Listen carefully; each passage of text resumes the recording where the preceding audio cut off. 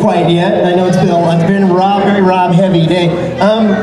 Well, thank you. I'm gonna find out what's happening next.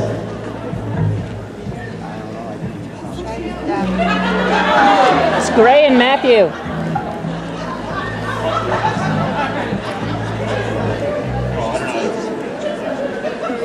You're throwing me off, Norton. Okay. Ladies and gentlemen, please keep it going. For Matthew, Lillard, and Griffin!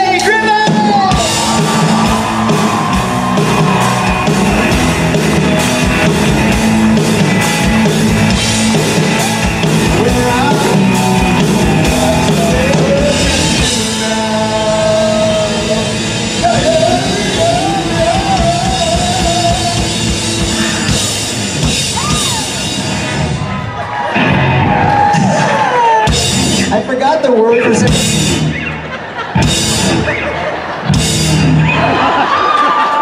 That was too much, sorry. That last one was, whew. That's actually really good, yeah. I just threw out my back. I forgot the words and I went, we got some things to do now. All of a sudden it's a song about errands. I don't think I even know the words. Well, enjoy, You guys. guys know that Gray can sing like an angel? Gray can sing like an angel. Just hear something. Yeah. Crazy, I'm crazy for feeling so lonely. I'm crazy, crazy for... Oh, I started too high. It happens to me all the time. That was a joke. It was a 420 friendly joke. I don't do drugs. No, I don't either. I ate 4 pop brownies on accident once out of my roommate's refrigerator in college, and I think it permanently changed who I am as a person. It took like a week to wear off. It was horrible. Anyway. All right, next question. You guys, my name's Matt. This is Gray. Hi, guys. Hi. I want you to know, and I'll start by just saying, you guys are so generous. This fandom, you're sort of like the people walking through this convention hall are really, really lovely. So thank you. I know we're not normally on the show every day. We've never fought demons, but you guys have been great. So I've been married a few times though, so I feel like it qualifies. But thank you for having us.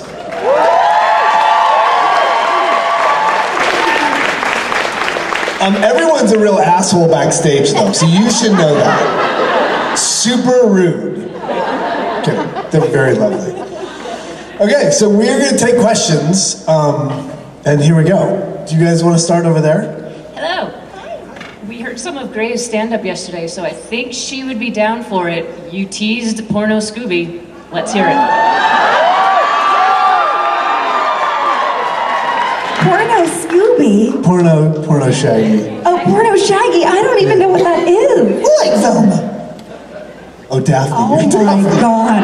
The ultimate insult. Like, dude. What Scooby-Doo's licking my balls? I put a bunch of peanut butter down there and he loves it. Oh. Like, man, Daph. He's just so big. No, sorry. All right. Jeepers. There are Jeepers. kids here, Jeepers. yes. Jeepers. This could go on a long time. It's okay. Neither one of us have much of a filter, and this could be really not good. Please do not put that on YouTube. We will never work again. That wasn't a question, by the way. That was a request. Yes, over here. Hi. My question's for Matthew. I just wanted to know what it was like to be directed by Wes Craven. Oh. It was lovely. The thing you have to know about Wes Craven is he was a very sweet man. He was an ornithologist, so he loved the study of birds. Like he would spend days and days and days watching birds out in the woods. And that's why he was sort of, his imagination was so twisted. He sort of could get away with it. To us, to the original Scream cast, he was like a father figure. Like he had us over to dinner and cared about us and loved us, and we sort of helped redefine his life. I mean, he had done a lot of movies, and when our movie came along, he was in need of something different, and our cast sort of gave it to him. And there was never, the thing about Scream that nobody really understands is at the time, nobody expected anything out of it. So what happened is that we were off making a movie in Santa Rosa, California for 3 months, and nobody really cared. It was just another horror movie. And so there was like this freedom in making that movie. There was this joy in making that movie that wasn't repeated on any of the other movies, just because they were fine movies, but everyone had huge expectations. Pressure was really high. It was just a different cast. And so I think the great thing about that movie is that for all of us in the film and for Wes, it became this moment that sort of defined our careers. And you don't have that very often. It's transactional. I'll do a job and move on, do a job, move on, do a job, move on. And that is something you do a job and you hold those friendships for the rest of your life. So thank you for asking that question. Beautiful, thank you. I was at his funeral and I hadn't seen him in years. And I was like, oh, I'm just gonna be there for the I'm just gonna be there for the rest of the crew. And I sat by myself in the DGA theater in Hollywood and sobbed like a baby. And it's amazing how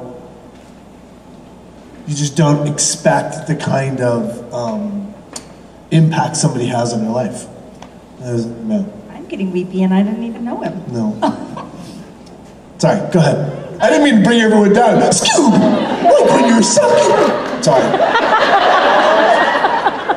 Hi, Yes. Good afternoon. My question was, yesterday you mentioned how you teach.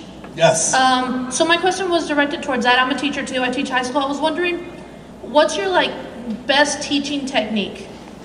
For your students. I'm assuming you teach young adults. Yeah, I do. I teach young adults. I teach what I'm passionate about. I teach something I care deeply about. I love being an actor. I found acting when I was 14. I'm 50 years old. I just went back to class last Monday. So I'm always in practice, and I love what I do. So for me, teaching is just expressing my passion to younger actors coming up. Do you know what I mean? So I guess my secret is just to love what you teach. I'm a terrible teacher. People ask me to all the time, and because I want to act, I don't want to teach. I want to act. So when someone's doing something bad, I'm just a horrible teacher because I'm thinking, oh, don't do it like that. Just let me do it. Let me just do it. It's terrible. Yeah. Hi, my question is for Gray. Finally, I felt like I was moderating Matthew's panel at one point. Thank you. Hi. What is the most interesting thing you've had to learn to do for a role? Oh my goodness, kiss a lot of ass. Oh gosh. Sometimes I'll have to learn an accent right away, and it ends up being terrible, and people complain about it online for 10 years, and I'm like, I'm sorry they threw it at me at the last minute. Like when I played Sheena Easton's sister in one of, were you in that? Maybe it was still Casey. Anyway, before Matt came on board, it was Casey Kasem, and the person who was going to play Sheena Easton's sister just kind of dropped out at the last minute, and so they were like, you can do it, just do a Scottish accent. And I was like, okay, and it was just terrible. I was like, Scottish, okay, Braveheart. I'm like, hold, and then I'm like, okay, I don't know. And then I think I slipped into Lucky Charms or something. I was like, Blue Diamonds. I mean, it was just terrible. So I hope you can all go look that up on the internet. It was like Scooby-Doo and the Loch Ness Monster or something, and I have to play Sheena Easton's sister, and it's just an atrocity to the Scottish accent. Isn't Sheena Easton from Cuba? No, she's Scottish. Oh, she is? Yeah. Do you guys know that Gray does a ton of voices? Don't you want to hear a couple of them though? Oh my gosh. Well, there's Vicky from the Fairly Odd Parents. You twerps, go to bed. And then I play Azula from Avatar: The Last Airbender. Yes, a very mean sister. Yes, I cut my bangs off, just like I do now, with my kitchen scissors. And I play little old ladies on scooters who can hardly get around on the Loud House. I play Scoots. And I also play Lola on the Loud House, and Lana on the Loud House. and Cheryl on the Loud House, she works in the office, and Mrs. Bernardo on the Loud House, she's the acting teacher. She's like Matthew Lillard. Sam on Danny Phantom, and Star versus the Forces of Evil. I played Queen Moon Butterfly, and I love playing that role. And I also played Raz on She-Ra. Anybody watch She-Ra? Oh, yes, She-Ra. Oh, I love You have a Pixar movie coming out. oh my God, you guys. It's the biggest thing ever. I know. I'm so excited. I'm just dorked out on my own self. Last night I was walking down the strip by myself, and then I saw this big ad for Onward, I actually have a real part in a real big movie, because usually people are like, oh, you did great as the Scratch. So we're gonna give this to some celebrity. Sorry, he's a celebrity, so I kind of hate him, but I also love him. It's almost like what happened to us with Scoob. Anyway, but they'll take the part and give it to some celebrity, so I was sure they were gonna do that, but I got a real part, and her name is Dewdrop. She's in Onward. She plays this like motorcycle gang. She's a motorcycle pixie, and there's plush toys. I'm a McDonald's Happy Meal. She kind of sounds a little bit like Vicky, sorry. But she's really tiny like this, and she's like, hey, get out of my way. You know, she's kind of like tough like that. It's a little Vicky-ish, but yeah. She's incredible. Cute. She's incredible.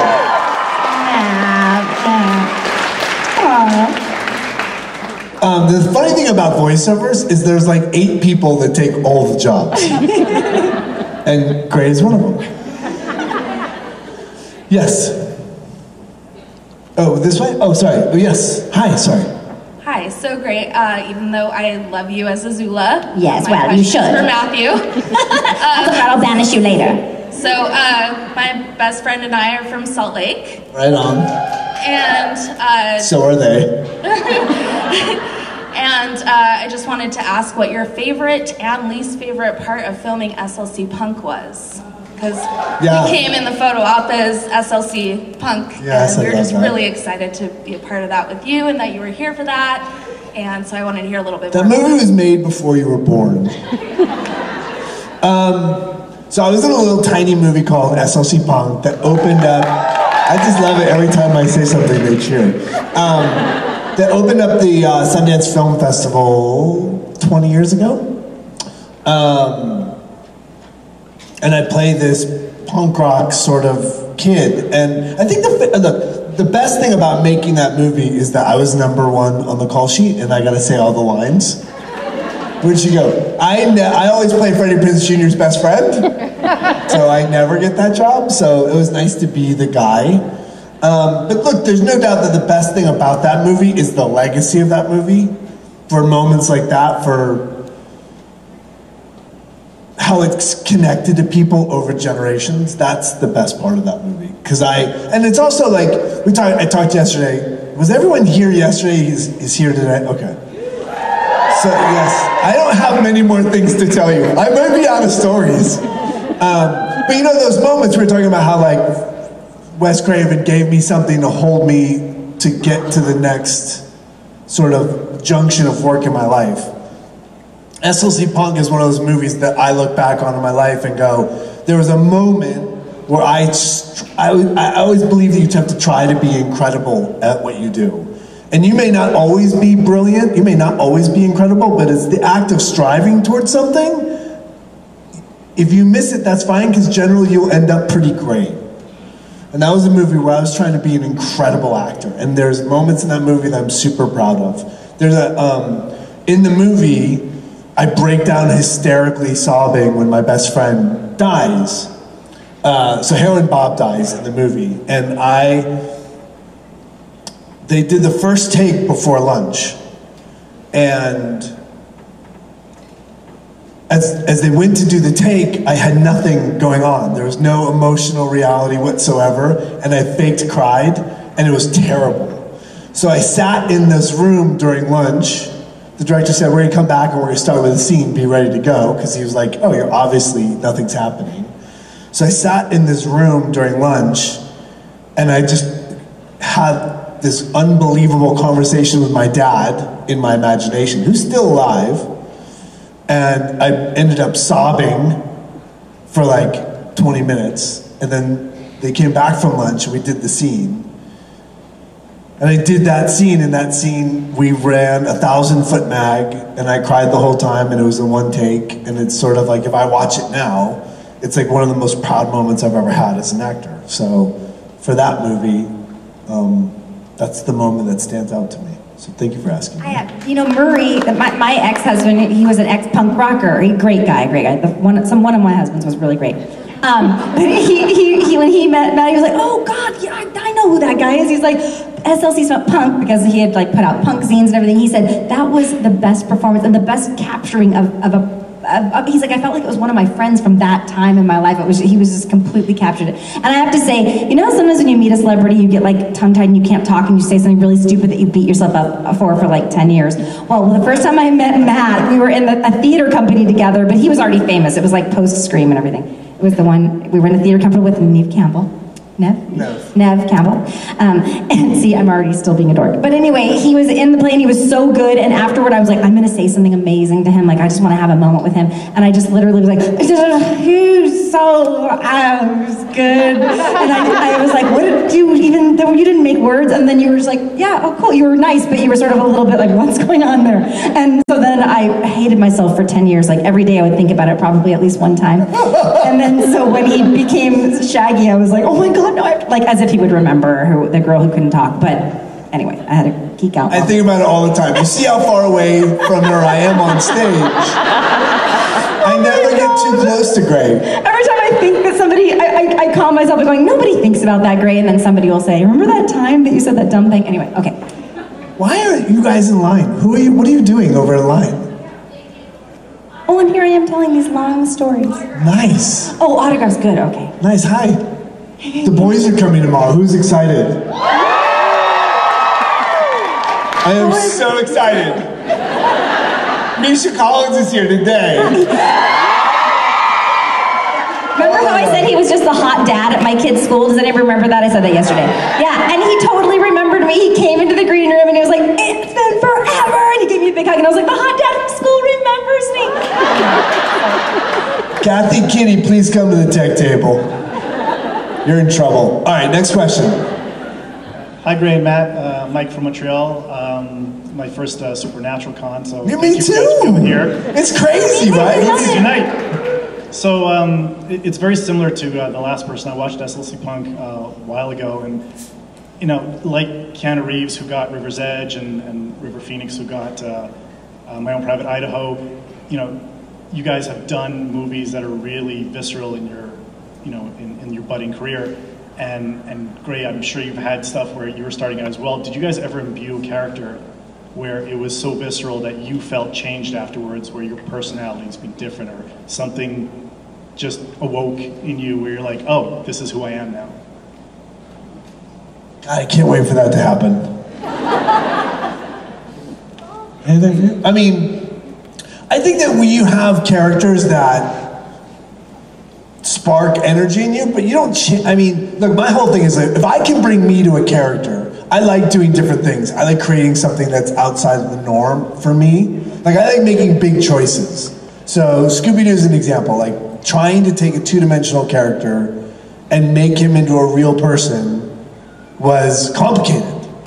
But I don't think a character, and then you're putting yourself in that character, like how you would respond, is the work that I'm proud of, but I don't think anything's ever really like changed my life. Does that make, it's just not, I mean, on stage, I've had moments like that where you're on stage, you're like, this is fire, but I've never had like, now I'm a different person. It's a job. It's a really weird job, but it is a job. Like, I don't think a lawyer's like, I'm different. Oh, maybe they are. I could just be shallow too. I almost quit. I mean, I wanted to be an actress from the time I was a really little girl. I had a sort of difficult upbringing, and my mom wasn't there for me much because she had some substance problems, and my grandma raised me, and she worked at a factory, and I didn't really feel supported in my art I just felt like I was fighting my whole way to be an artist and be an actress. And I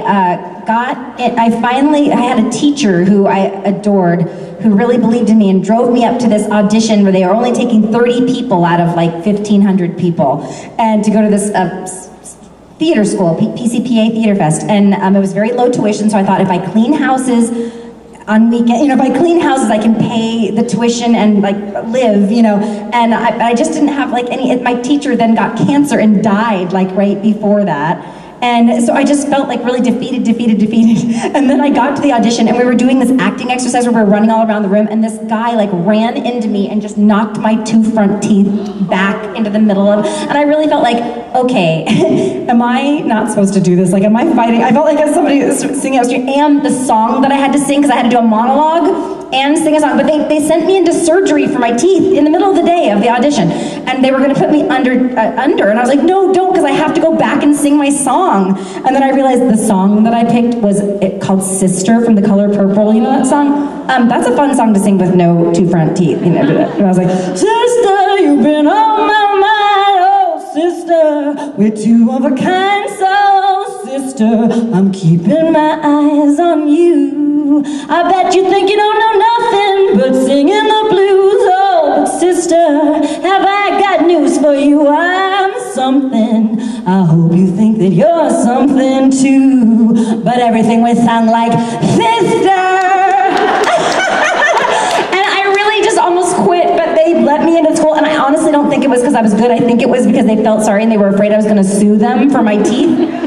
But I got in, and there was a moment where I could have just taken a different turn and just been, I don't know what I would have done, because I can't do anything but this. Honestly, even when I worked at Olive Garden, I talked too much. Like, I used to be just the door lady because I couldn't wait tables, and I wasn't good at this, and I wasn't good at that. And they said, just open the door and smile. That's all. You're good at that. So I did that, but then I was too chatty with the people in the lobby, and I can't imagine. I got in trouble. I cannot imagine. Anyway, so. I could have, I don't know if it was a role that changed me, but it was a decision to I'm just gonna keep going at this no matter what happens to try to distract me. I'm gonna keep going, so. Thank you. Yeah, thank you. Hi guys. Hi. Hi, so Scooby-Doo played a big role in my childhood, so this is a very cool and big moment for me. Jeepers, thank you so much. So my question is, over the years working together, if there's any memories or fun moments that stand out between the 2 of you guys? Matthew reminds me to say my lines because sometimes I'm on my phone and I forget to say my lines, and Matthew hits my leg to remind me that it's my turn. Because sometimes there's like really long parts that I'm not in, so I think, oh, what's going on Facebook? And then he hits me, and then I do my line. And sometimes he forgets. It's every line, just so that we're clear. I have one job. Sometimes he misses his lines because he's too concerned about hitting me for my lines. And then sometimes he forgets to hit my leg, and I legitimately get angry with him for not reminding me to not reminding her to put her phone down. I will say this: I met Casey Kasem once, and so he played my dad in Mystery Incorporated, which is a great show. If you've never seen it, it's on Netflix, I think. But we did it for 2 seasons. It's an ongoing show. The art's incredible, and he played my dad in that. And so I met him one day working, and to be somebody that's holding to be the next in line of an icon like that was a big deal for me. So that was awesome. I didn't know I was going to keep doing the role of Daphne because I did I did a season of it after I was the new Daphne. How many seasons have you done it? Well, it's been 22 years. Yeah, I know. It's crazy. I cannot believe that. It's crazy. Jeepers, who didn't know? And I'm supposed to be a fashion icon, but I'm wearing the same dress. Anyway, but when I met Casey, we were wrapping the season, and I didn't know if I would still be Daphne on the next season, because I thought, I hope they liked me. But does anybody remember that rant that Casey Kasem did? It went viral online where he's yelling at the thing. He's like, a little dog named Snuggles, and he's like cussing and everything. Did anybody remember that? Yeah. Okay, well, I had to ask him about it. I really wanted to ask him about it. And Frank Welker, the guy who plays Fred, was just like, Gray, we couldn't believe it. Because we were like, we were at the cast party, and I was thinking, this is your chance, Gray. So there was a little lull in the conversation, and I was like, that secret tape of you that you were yelling, and everybody said their buttholes just clamped up, because they're like, Gray, are you serious? And he was so nice about it. He's like, oh my God, yeah, I couldn't believe that guy, sold that audio. I almost sued him. He's like, but, it would have been a big, long lawsuit, and I'd already, Anyway, but I say the things that people are afraid to say, because I have. Gray is also very dirty and blue. Oh yeah, that's what he said. And Casey was like super sweet, innocent old man, and there she is like being nasty. One time he goes, you come in here wearing these pretty dresses and these high heels, but every other word's pussy.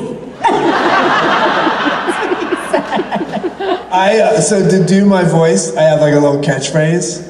So, I've done it forever now. And I used to, so when I first auditioned for the part of Shaggy, I was doing 13 Ghosts.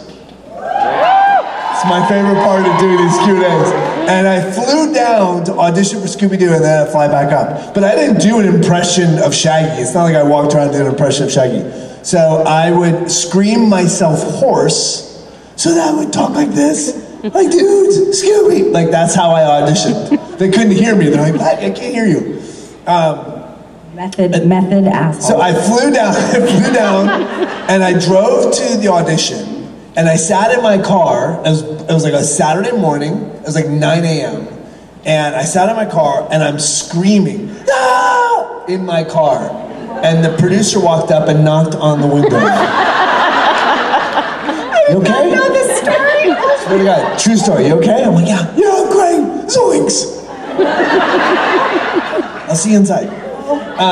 And I was the first one they saw and I got the job. But and then every day, we shot the first movie in Australia, and every day, because you have the wrong side of it was 6 months shoot. It's the right side. It's the right side of the highway, so you gotta drive every day. So every day on the way in, I had them splice together nothing but Casey's lines as Shaggy for like 7 episodes.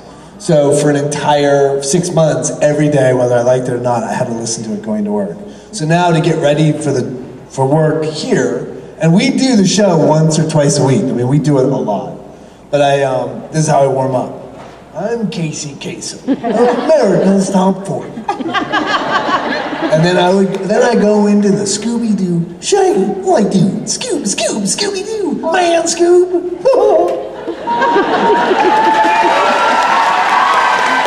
So that's how I do every day. That's how I warm up every day. So, God bless you, kids.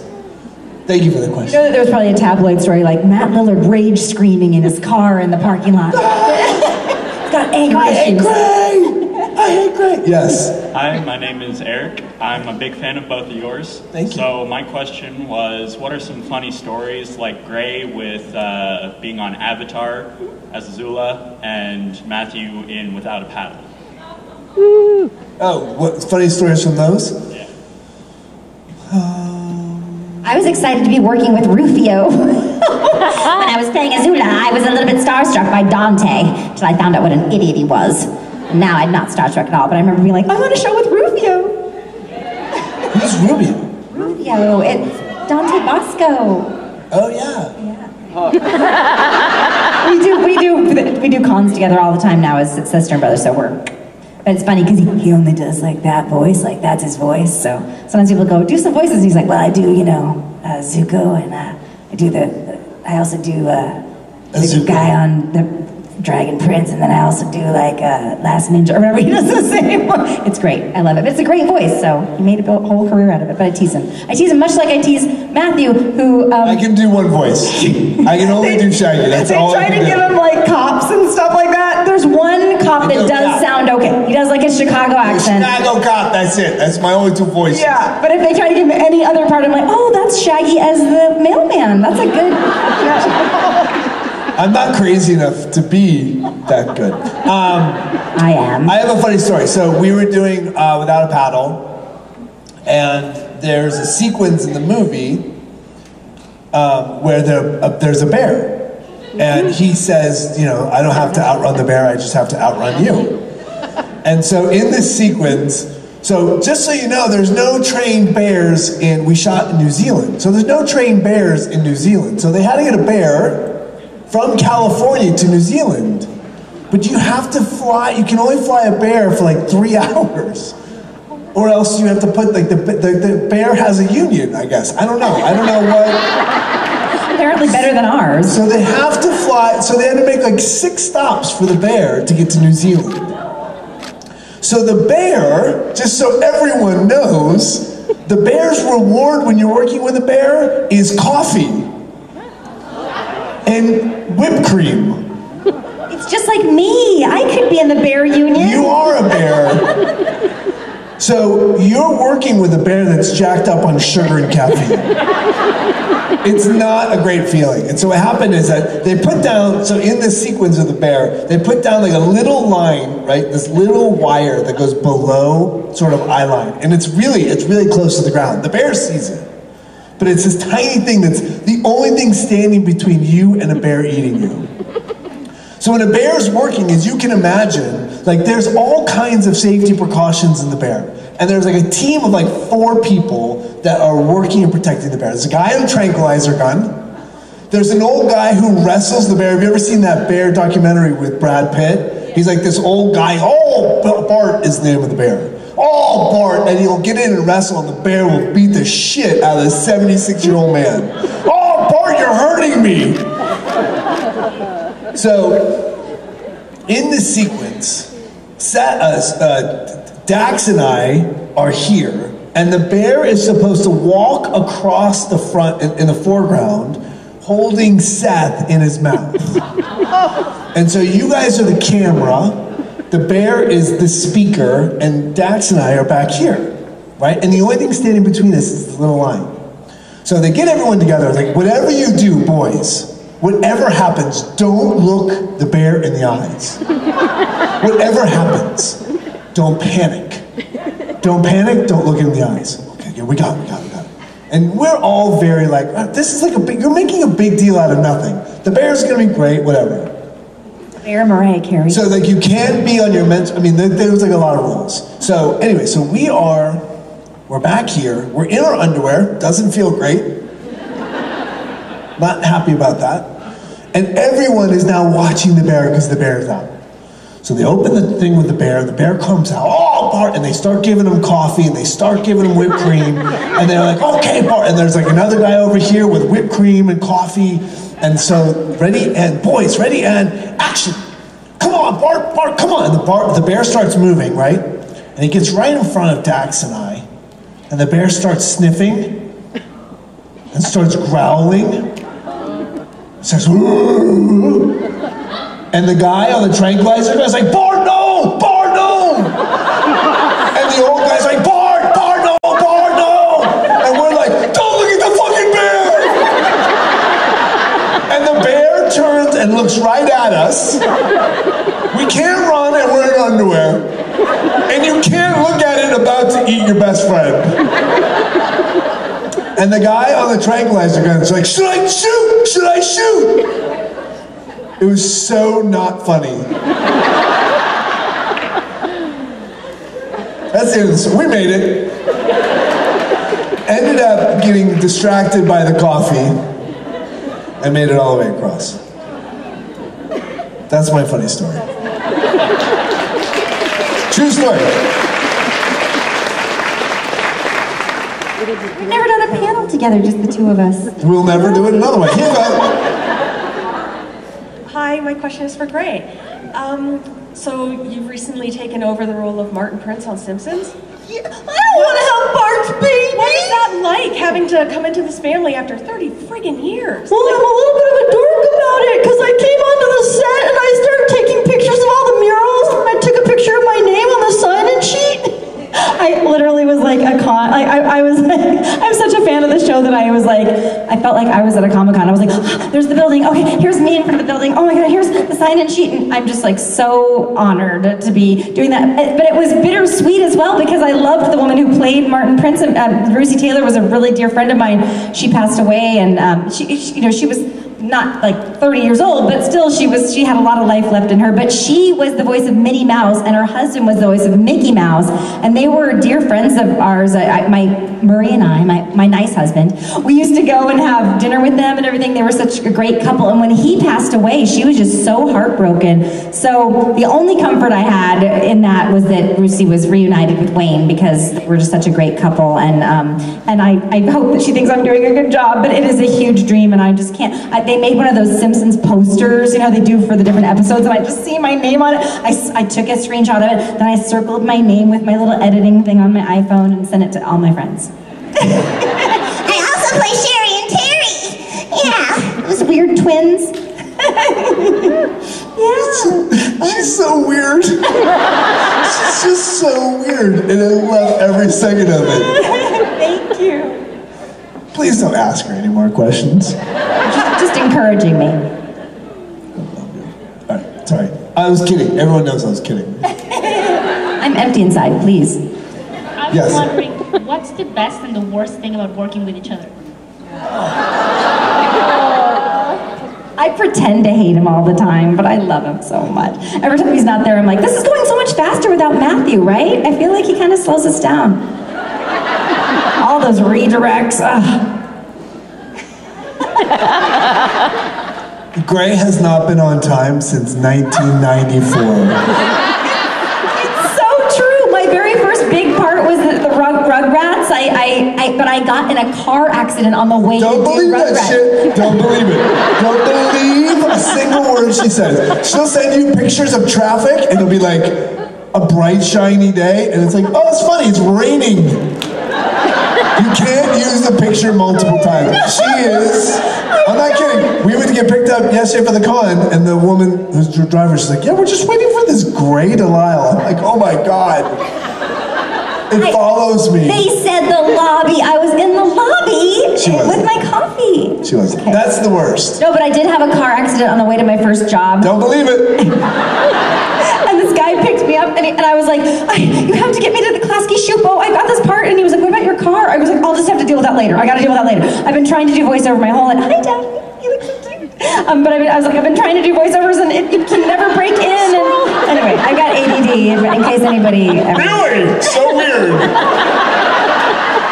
I think there's a poster with you on it somewhere. ADD and you.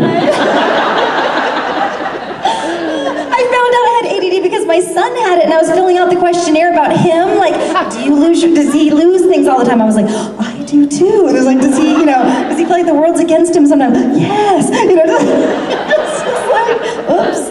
Does he ever can he not sit still? Oh my God, it's just terrible. I'm always doing things in my house. I can't even watch a show without doing something else. Like I have to be folding laundry or... She's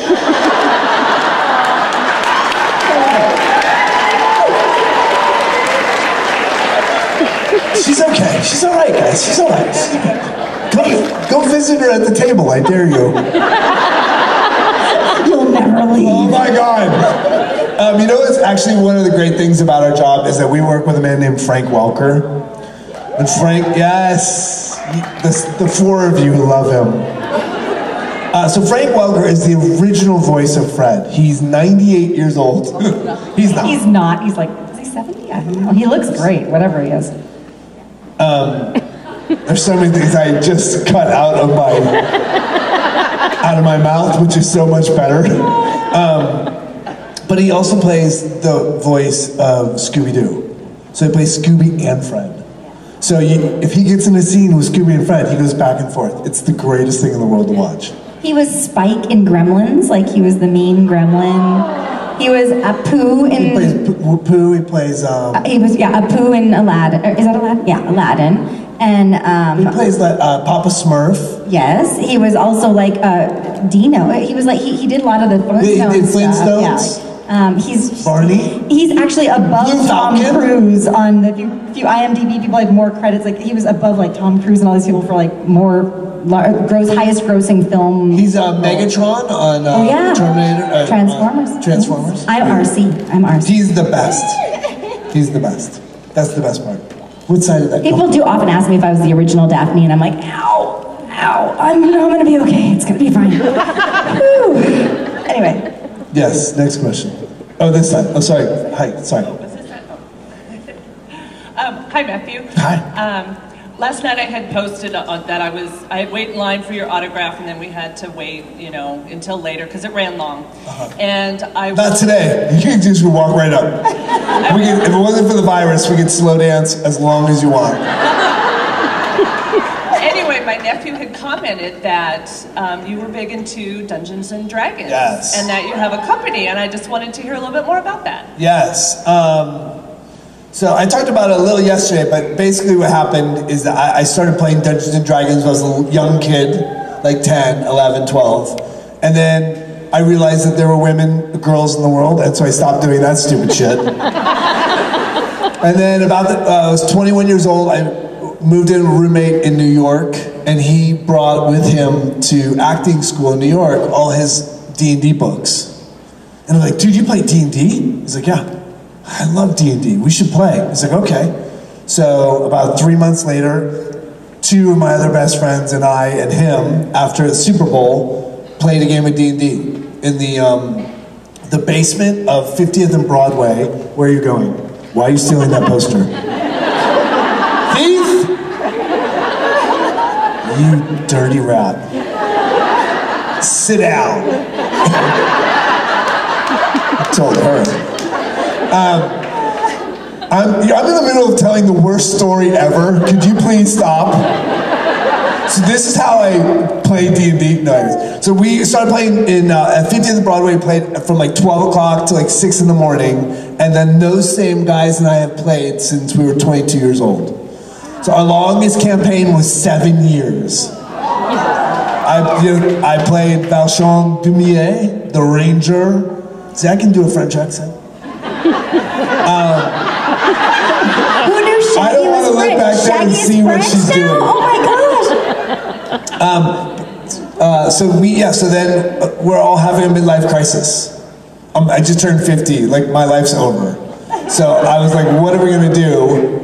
And so we started this company 2.5 years ago. And basically what we do is we create high-end boxed editions of Dungeons & Dragons releases. So if you love Pearl Jam, like the ultra fan will buy a Pearl Jam box set of a LP or vinyl. And so we are that for Dungeons & Dragons. And I love it. It's the best. I'm creative, I'm using different parts of my brain. Like I'm responsible for international shipping and insurance. I mean, that's the worst decision a business has ever made. But we're still making it, so it's good. It's the best time ever. And it's the best game. If you're not playing Dungeons & Dragons, you should. It's the greatest game in the world. It's for 6 years in a row, the game has expanded. Critical Role has changed the entire dynamic of what it is to be a gamer in the RPG space. Have you guested on that yet? You should. No, I haven't, not yet. I know Sam really well. Oh, you do? I love Sam. Yeah. Let's talk to him. Yeah. But thank you for asking. Do you play? Roll-in-ish. Yes. Hi, my question is for Gray. I'm out. You've seen what's happening, right? I mean, you've seen what's happening. Hey, he does these giant monologues and he doesn't get a sad hug. How much of your voices are your creation and how much of it is direction? Oh gosh, it's all, well, I mean, the animators have a lot to do with it, because those... Honestly, we could be here all day. They'll show you a picture of a character, and so maybe it's a witch. It sounds a little bit like that, but she's got a snaggle tooth, so then you got to do a kind of a snaggly tooth kind of thing. Oh no! You just kind of go off the picture. So if she didn't have that tooth, I mean, maybe she was a little bit younger and she was a little bit cuter, and or she was tiny. This is your fault. So it's a real mix between what the animators create, and then I just kind of try to bring it off the page as much as I can. Sometimes there'll be a kind of like a skate kid or whatever, if he's older or kind of lanky or whatever.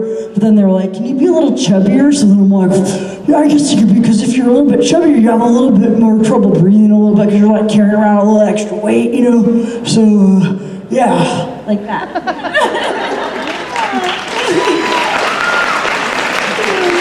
All right, who has it? I'm coming to find a question. You're gonna be like the Montel Williams of this con. Someone's gonna wrestle that mic out of your hands. Don't give them the mic. Never give them the mic because they won't give it back. Who you texting? I've learned that. I'm right here. Who you texting? What the hell are you doing? You tell your sister and she blew it. I guess I'll go right. What's your question? What's your name? My name is Paul. It's a real handsome name. You have no questions. Why are you here? You're a dude. He didn't get You're not allowed here. He's not in line, Matthew. You're disrespecting people who waited. Sorry. Paul, I love you.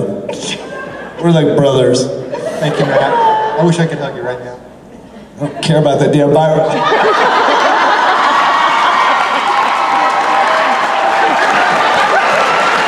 He doesn't care about it because he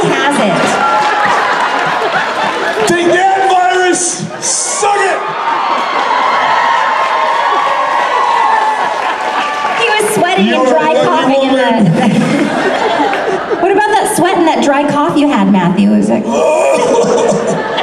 That's not funny. I know, I'm sorry. All right, does anyone have a virus question?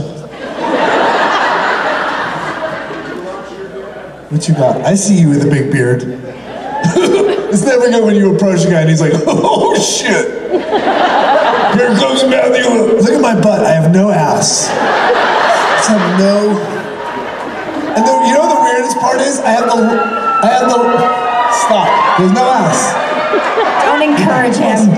I have no butt and a long crack. Like I coach my kid's soccer team, and I'll be coaching, and he'll run across the field like, Dad, your pants! All right, what's your question? I want to hear something about hackers. Oh yeah, okay. I just negged my first answer, which is about Angelina Jolie, which I would love to tell you, but I don't know your name. And that's the kind of thing you get in trouble for. What is that? What can I tell you about that movie? I can tell you, how about having a little shout out for the people who are signing up front? You guys are awesome. Supercalifragilisticexpialidocious.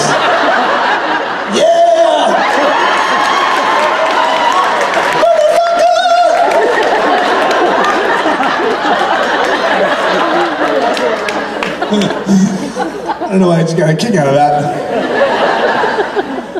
I was gonna tell, Angelina Jolie. I just thought about how uninteresting I must be to a deaf person because they're like, who the hell is that girl? I don't know her from movies and I can't hear what she sounds like, so whatever. Yeah, maybe you should leave. Sorry.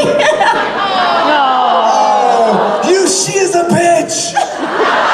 Oh, me! I'm kidding. Yes, they'd love to hate me, Matthew. So Angelina Jolie and Johnny Lee Miller were dating during Hackers. You know, they were married. Angelina Jolie, everyone knows who that is. Johnny Lee Miller was on Elementary. It's gorgeous. On CBS, beautiful. And the two of them were so beautiful. I mean, the two of them were awesome. So they both went to Amsterdam. We were shot in London. We shot 3 weeks in New York, and the rest of the time was in London. And when we were in London, they went one weekend to Amsterdam, and they both came back with tattoos. They both went back to Amsterdam 4 consecutive weekends and got more tattoos every time. So they would come back, and I'm like 5, 6, 7 years old, 10, 15, 20 years older than them. And I would look at them and be like, I don't think you should get any more. It's in a row. You keep going and you keep getting more. Not a great idea. I mean, they both turned out okay.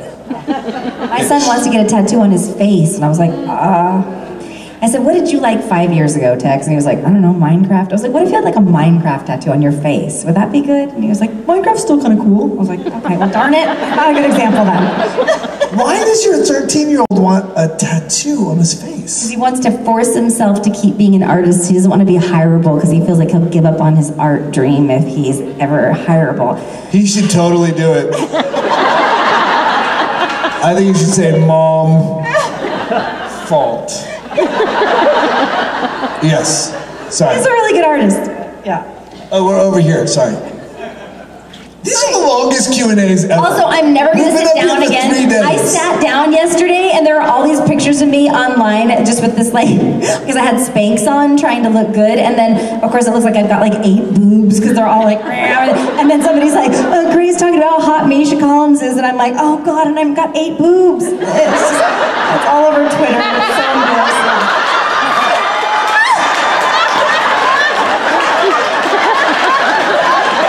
Actually scared the shit out of me. I hate it when they play us off. Don't. All right. Once the 8 boobs come up, you get played off. I heard 8 boobs and. I don't understand the 8 boobs. I have Spanx on. I only look like I have 1. Under Armour's different, Matthew. You look amazing, both of you.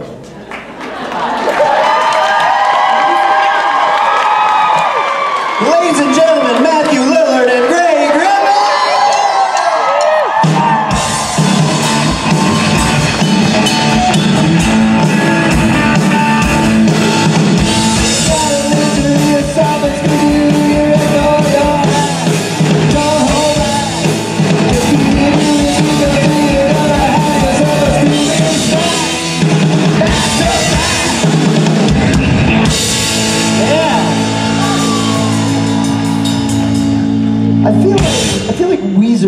that in a, like, it feels like a Weezer song, right?